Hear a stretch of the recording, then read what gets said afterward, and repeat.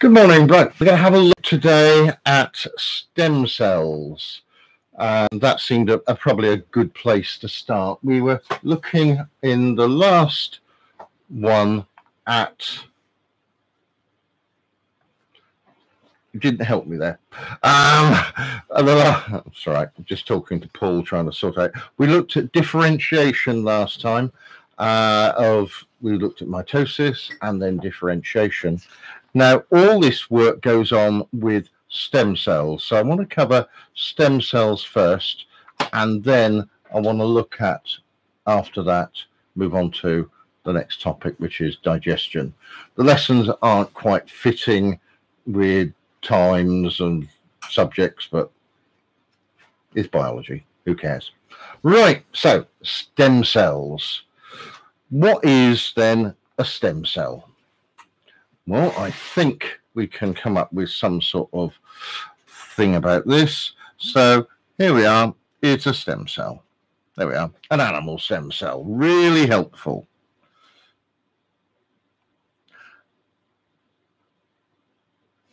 This stem cell is rather odd because it can make any other type of cell.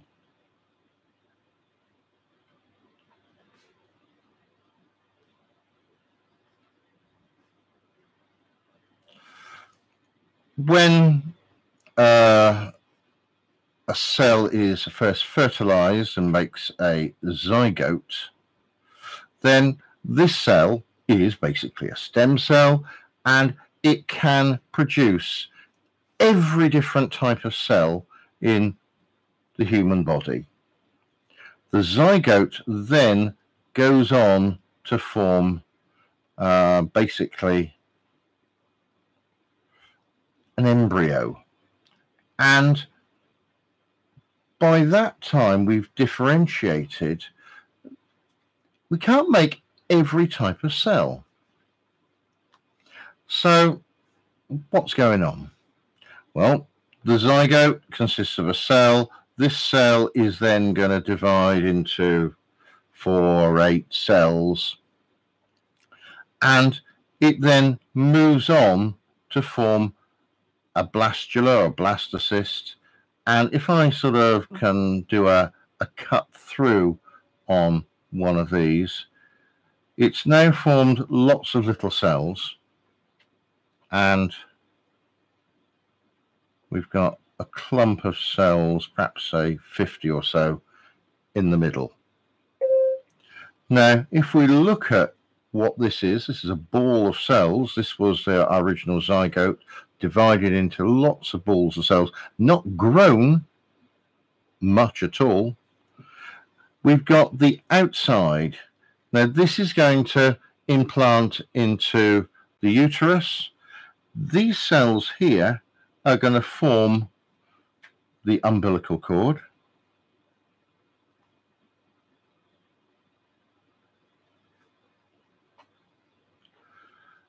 The cells around the outside are going to form the amnion and the chorion.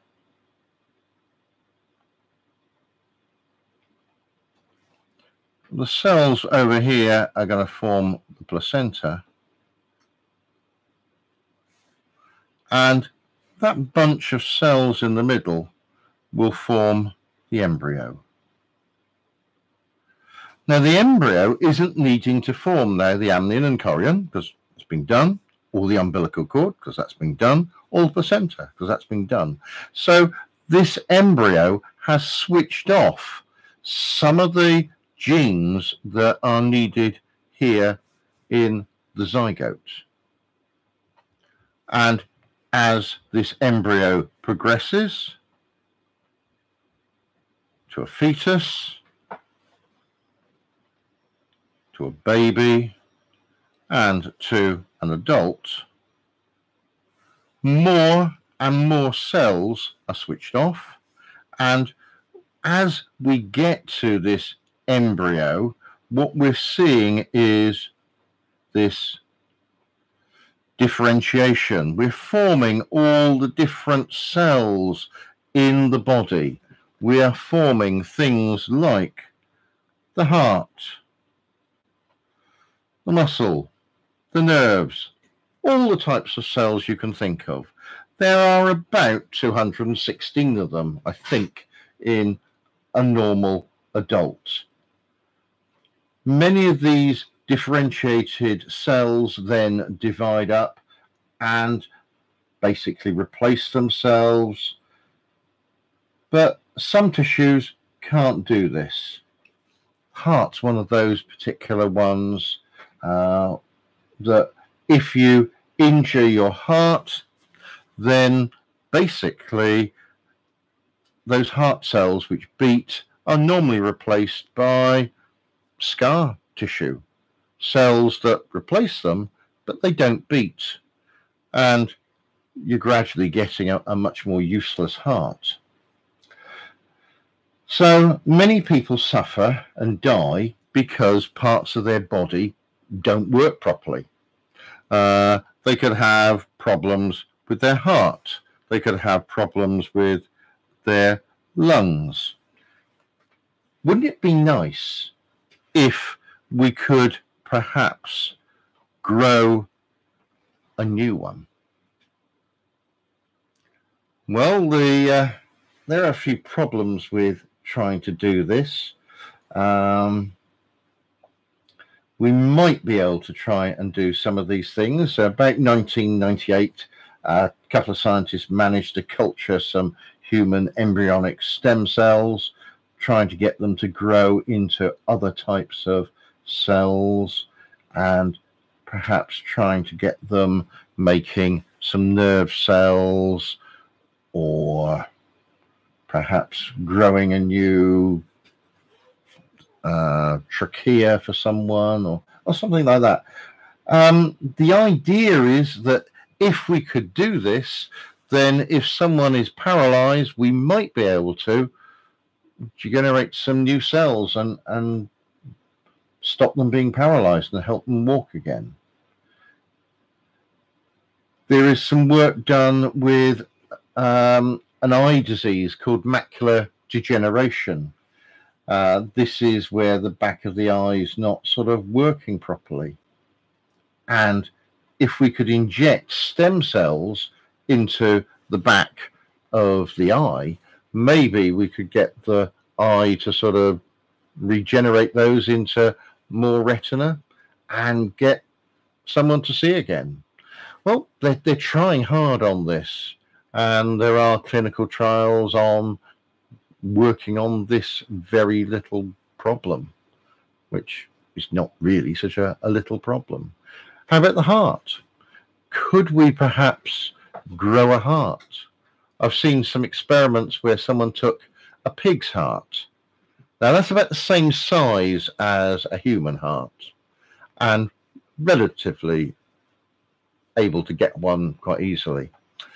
And if you take that heart and then you sort of basically put it in bleach and you kill off all the cells but leave the basic structure of the heart there, and then you could take some stem cells and sort of lay them over the heart and try and convince them to start forming the right bits of the heart, that you might be able to get a beating heart that is the same genetic makeup as the person who needs that heart, and then maybe you could transplant that in. We're still a few years away from that, but hopefully in your lifetime we're going to see that type of thing happening, trying to get these stem cells working and doing something.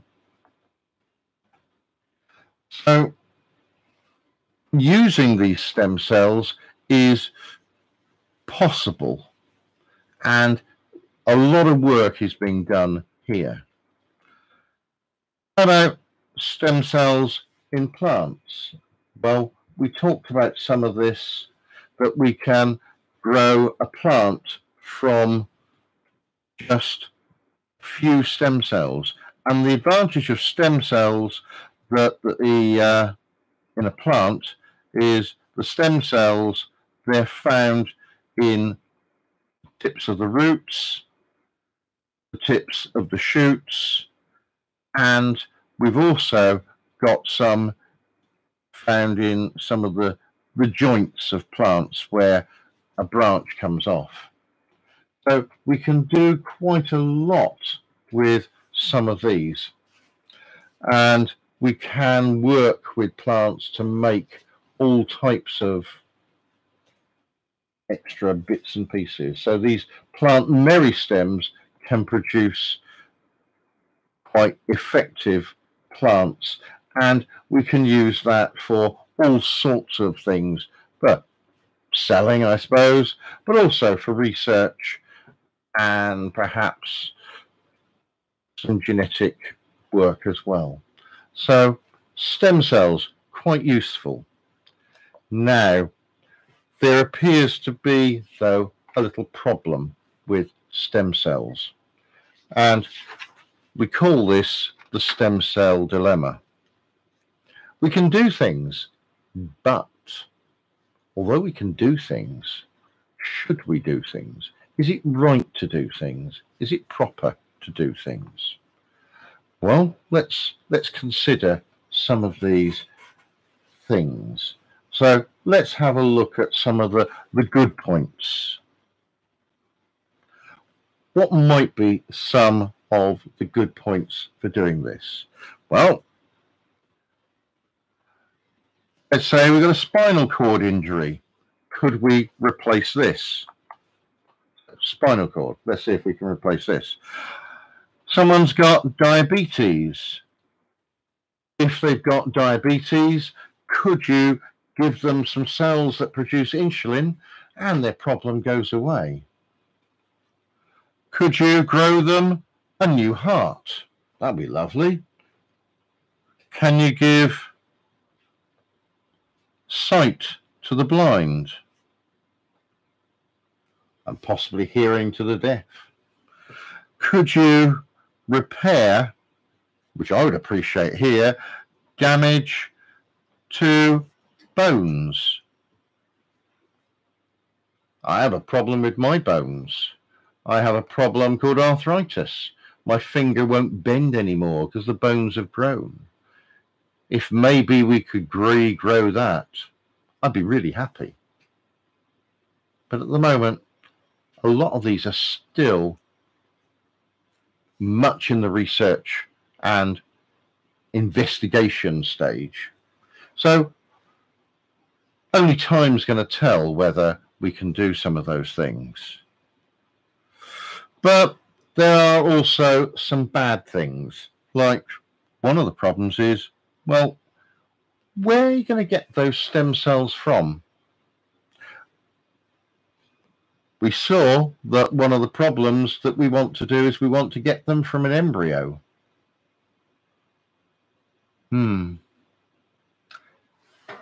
Well, does that mean that something has to die that you can live? I could maybe take one of your stem cells. I could perhaps grow a whole new body for you. Well, it would be a complete person, I suppose, really. So another living person. And then I could kill them and use their organs to keep you happy. Yeah, I can't see that one going to be very popular. And in fact, this is one of the reasons. You know, we don't really want to grow a complete individual. It's a person. It's then saying, well, somebody else has to die so you can live. And that's not right. So if we can try and grow organs, yeah. The bad problem is if we grow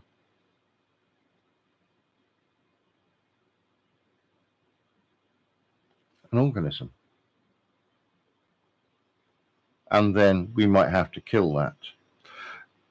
If I'm going to get some stem cells, maybe we might do something like in vitro fertilization. If I do in vitro fertilization, some eggs from a female are taken, some sperm from a male, they're mixed in a test tube, and then some of those cells are implanted back into the female to grow. How about the rest? Could I use those? Is it right to use those? Maybe we could take an umbilical cord from a baby that's just been born. The umbilical cord's not going to be used anymore. Could I take the cells from there? Could I store those cells for that individual? Or could I use it perhaps for somebody else? These are all the ethical decisions that affect a lot of biology. It's not that can we do something, it's should we do something? Is it right to do something? Some cultures say yes, some cultures say no. Some people say yes, and other people say no. I don't know what's right. I don't know what's wrong. I have an opinion. But countries, individuals, they make laws and they try to say that this is the way that we're going to behave. So treatment of some of these diseases and illnesses and problems may be possible. Therapeutic cloning, an embryo could be produced with the same genes as the patient so that they won't reject the various things. But then is terminating that embryo murder? So there are potential risks and there are ethical and religious reasons why perhaps we shouldn't do these things. Really, for a lot of these things, it's up to you to decide.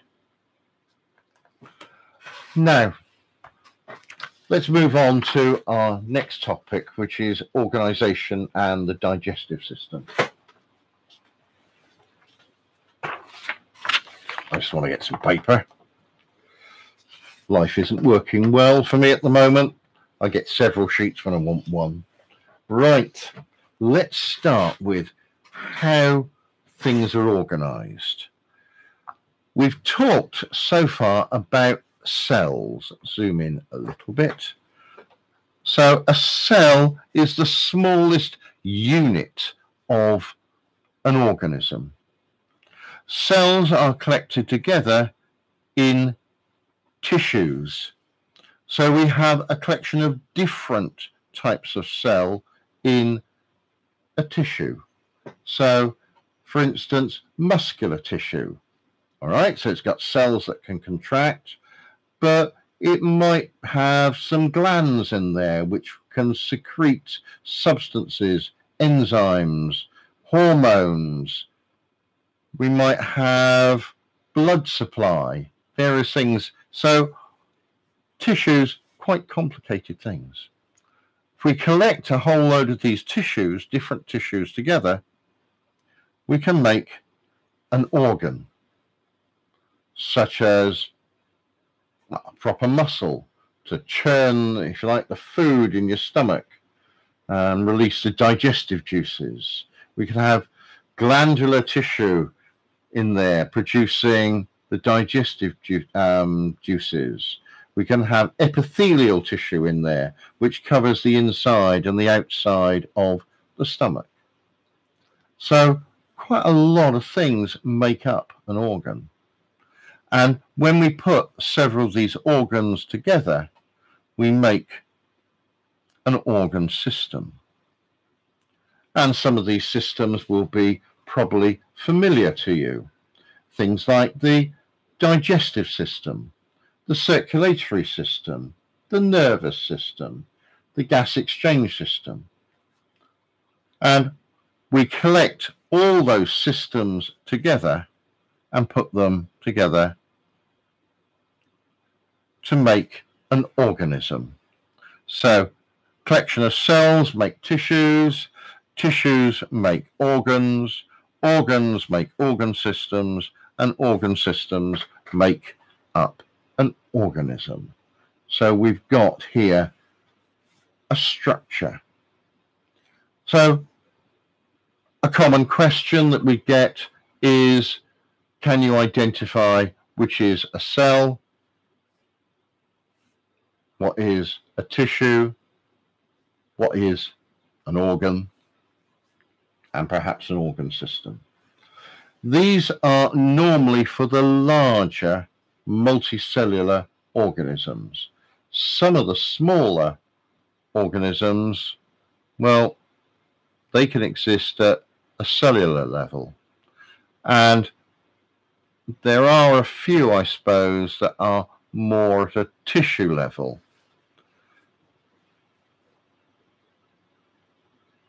But I don't think I can give you any other organisms that just are one organ or one organ system.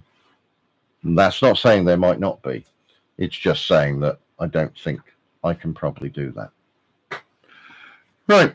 Our next thing to move on to is looking at one of those systems, and I'm going to look at the digestive system.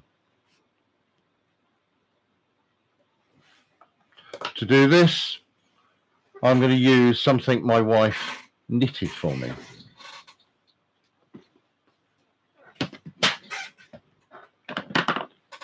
And can I go to the other camera? Yep. What I've got is a little box here.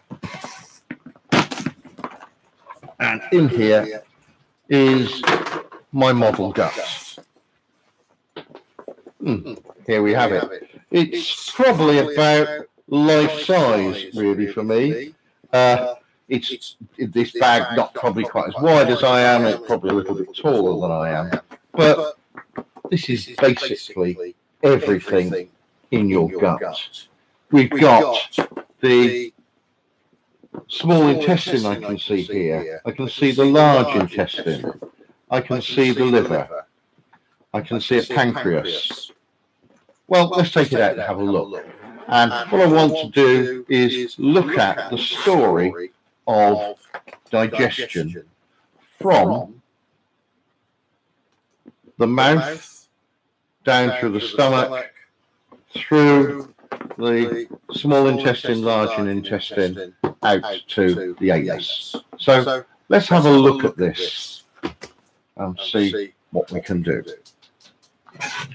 To start with, then, let's look at where we're going to actually start. And we're going to look at the story of the ham sandwich.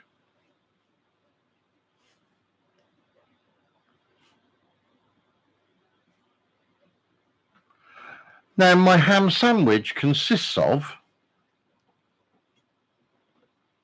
a couple of slices of bread, and this is made up from a carbohydrate.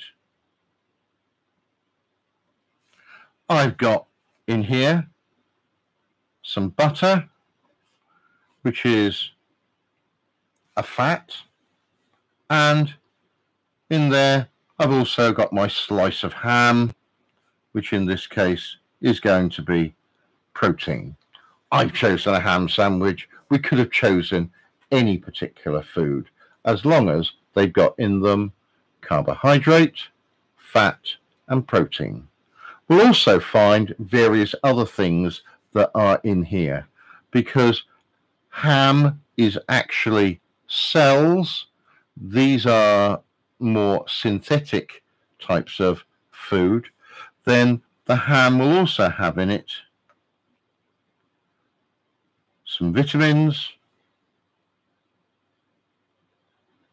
some minerals.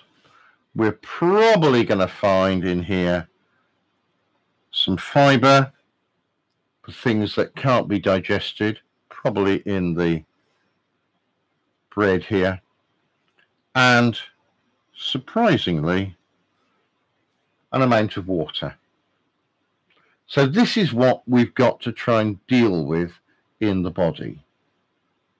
And the first thing we're going to try and deal with is the carbohydrate. Let's have a look.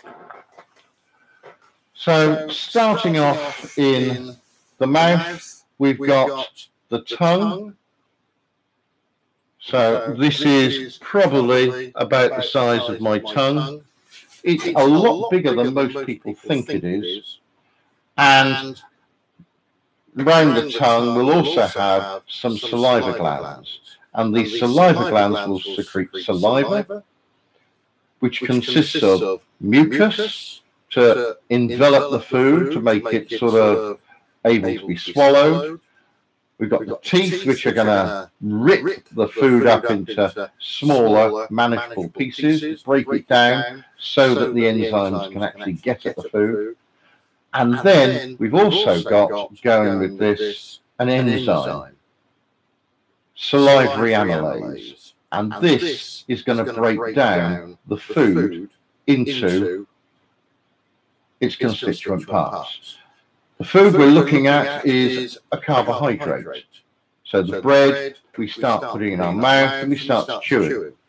If you want to try this experiment at home, it's quite a horrible one to do, and that is to take a slice of bread.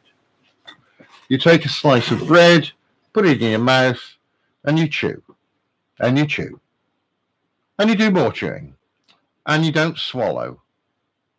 It starts to become this sort of mush, and you still chew. And after a few moments, this is just bread, no butter, no ham, just plain bread. You feel it starts to get a little bit sweeter. And you might just taste it getting a little bit sweeter. And we can do experiments to show that this works. And next time we'll probably have a go at this experiment to have a look and see what we can do. So I've got my bread, it's starting to be turned into sugar. And then I swallow it. And it goes down this long tube, my esophagus, towards the stomach. So let's take a few bits and pieces out here. So let's put my tongue up there. I've got this tube going down here to my stomach, which is about here. And connected to this, I've got two other organs. I've got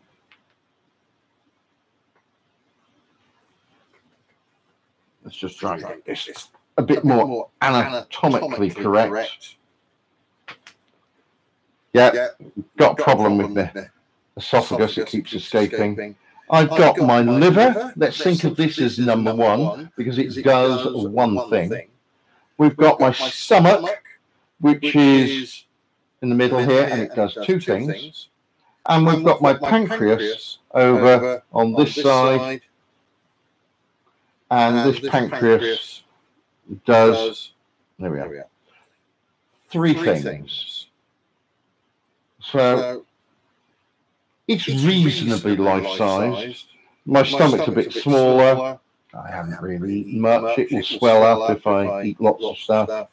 My pancreas produces enzymes, and I've got my liver, which also has on it the gallbladder, which goes into the small intestine. So let's think about what's going on.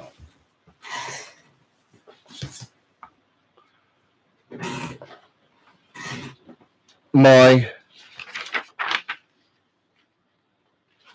system then is going to look like this.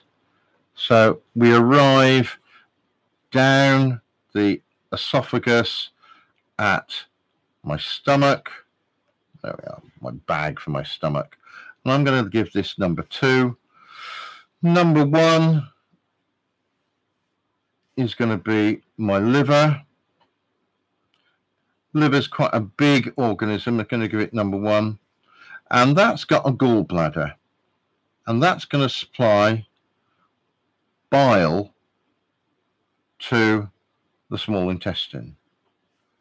So my liver, it's going to provide one thing, bile. We'll look at what that does in a moment. We've got my stomach. And this is going to provide two things. It's going to provide, first of all, acid, and the job of the acid really is to kill bacteria. Not exclusively, but it will. It also aids digestion a bit. And we've also got some more enzymes. And the enzymes in here are called proteases. The protease here is actually called pepsin. And this breaks down my protein that I've eaten, my ham, into shorter chains. I can call these polypeptides. And it'll break them also down into the constituent parts, which are the amino acids. So my protein is being broken down. We then go on to number 3, produces 3 things. This is the pancreas, and it's producing 3 main enzymes. It's producing amylase, pancreatic this time amylase, which is a carbohydrate. They all end in A's. A's is a name for enzyme. So virtually all the enzymes have A's after them. So the obvious one there is pepsin, which doesn't. So we've got carbohydrates. We have a lipase. This breaks lipids down. And we've got, again, more proteases. One called trypsin, which breaks down proteins or polypeptides into amino acids. So in our mouth, we've done initial digestion with some amylase, although having watched many students in the dining hall, it's amazing that the amylase has any time to work at all, because the food seems to go in through the mouth and into the stomach in less than a second or so. Chewing seems to be optional. But basically, we want to break our food down. In the old days, we'd be talking about someone chewing their food perhaps 100 times before it comes down the esophagus. So the enzymes had time to work. Proteases then breaking down the proteins. And the acid will also hydrolyze some of the carbohydrates and start breaking them up as well. We then need to go into the small intestine, and the bile is released, and it's going to change the pH. This is the job, the role of the bile. It's going to change the pH from about 2 in the stomach to probably about 7 in the small intestine.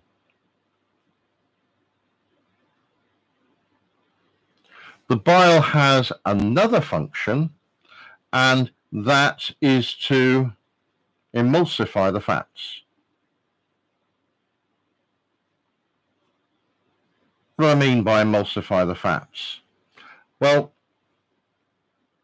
basically, the fats are water phobic. They really don't like water. They're hydrophobic. So basically, this mushes up the fats and puts them in tiny little fat droplets that now will dissolve in the water. And this means that the enzyme, the lipase, can actually get at these fats. So the bile, two functions: to neutralize the acid and to emulsify the fats. And then going on to the small intestine, the pancreas is releasing carbohydrates, lipase, and proteins. Carbohydrates to break down the carbohydrates into simple sugars. The lipases break down the lipids or fats and oils into fatty acids and glycerol, and the proteases breaking down the proteins into amino acids. Let's look at this. So we've got tongue, the esophagus, I've got my stomach, I've got my pancreas, I've got my liver, and then, I think I'm going to leave that. I've got my small intestine. And let's take out my small intestine, and you can see that I've got, well, loads of it. More. There we are. There is my amount of small intestine, all down here in my gut. This small intestine, it's big enough to go across my kitchen and back again. We're looking at sort of 5 or so meters here of small intestine that my poor wife knitted for me. What goes on here? Well, largely lots of digestion. But as well as this, we start to do absorption. Let's have a look at that. To do the absorption, what we want to do is we want to have a look at, need a new piece of paper, what goes on inside the small intestine. So our small intestine then, if I look at the wall of this, isn't flat and smooth. Instead, we've got these things that stick into the side of the wall of the small intestine. So this is the inside, this is inside your gut, and this is the outside. And the food comes along here. Now, the advantage of having this much increased surface area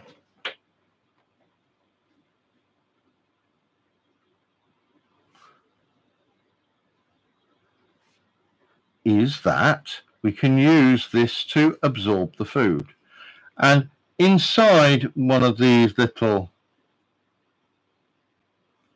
villi, as they're called, or villus for one, villi for multiple, we've got some different things in them. We've got blood vessels going in, around and out, these little capillaries, and they're going to pick up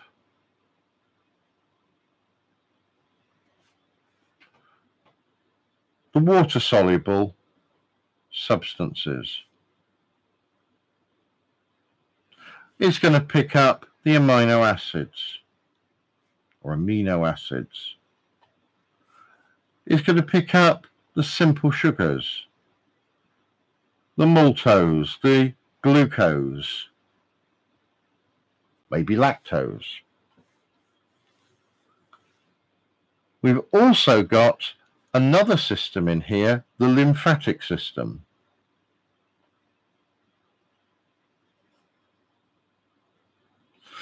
And a lot of the lymphatic system will pick up many of the fats. They're going to be there, fatty acids, glycerol. They're going to go everywhere. Just realized I wasn't showing you what I was writing. Nobody told me. Right, so we've got water-soluble things in the capillaries, and we've got some other things. Not exclusively, they're all going to go everywhere. And this is going to be taken towards the liver and on eventually to all the cells in the body. I'll position my picture elsewhere. So it's going to go to all cells in the body. So we've got this huge surface area. But if I look at the wall of this villus, then if I were to look at the wall of that, it's got these sort of little microvilli on the side of each cell. So each cell is going to have these little microvilli on it. And that is going to then make the surface area of the cell much, much larger. So this is just the wall of that villus. Huge surface area, even bigger than the lungs. So bigger than probably a tennis court. So getting on for a half a football pitch. Enormous amount of surface area to absorb all this food. So let's translate what foods we've actually managed to get. So we take our carbohydrate,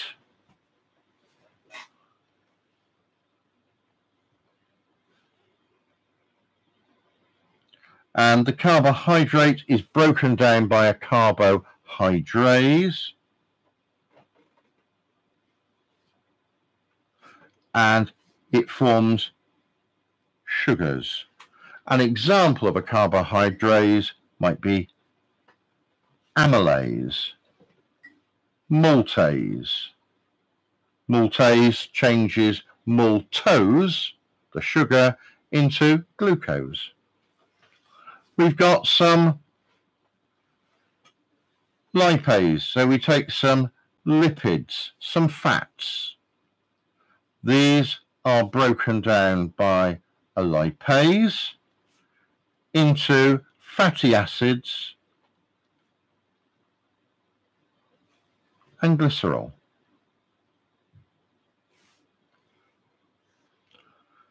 We get our protein, the ham in our ham sandwich. That's broken down by proteases. An example of a protease could be pepsin, trypsin, and these proteases break the proteins down into eventually amino acids.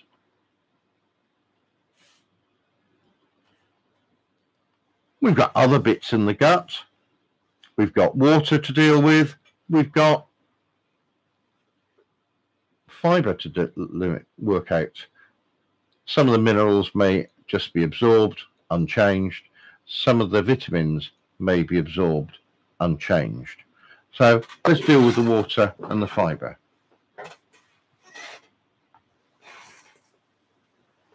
The water and the fiber, well, the small intestine ends up right down here at the bottom, and you've got an extra little bit of gut that you don't use. This is the appendix.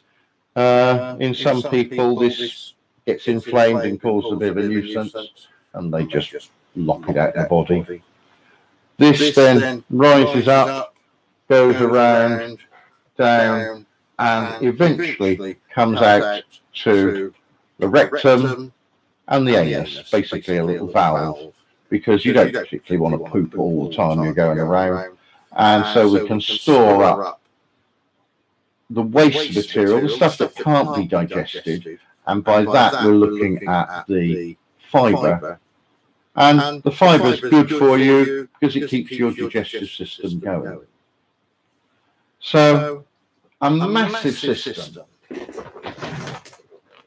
And it all fits in a small container, your body. We'll put in, first of all, our large intestine, and this goes up round the body and eventually down to the bottom where we've got our appendix. I certainly wouldn't make a surgeon trying to put all this stuff back in. Then we've got about 5 meters or so of small intestine, and I'm going to sort of stuff this in.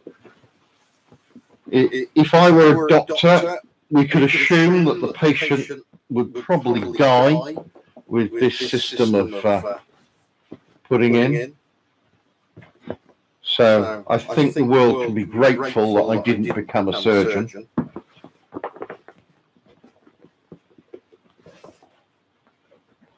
Then we'll put in our pancreas. On top of that, we're going to put in the stomach. Around there, we're going to put in the liver. And then sticking out of that system, we've got the esophagus and the tongue. But for me, I'm just going to lay them in the top and put it away for next time.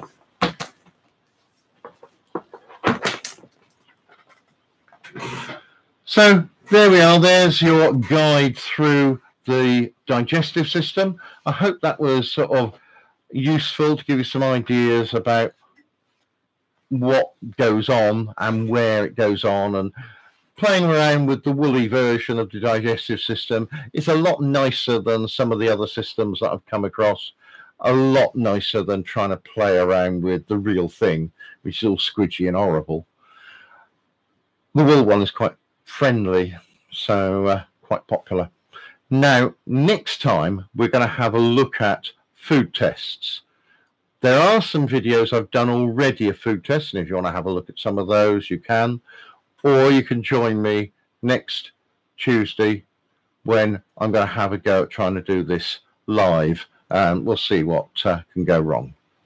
Take care, stay safe, and I'll see you then. Take care. Bye-bye.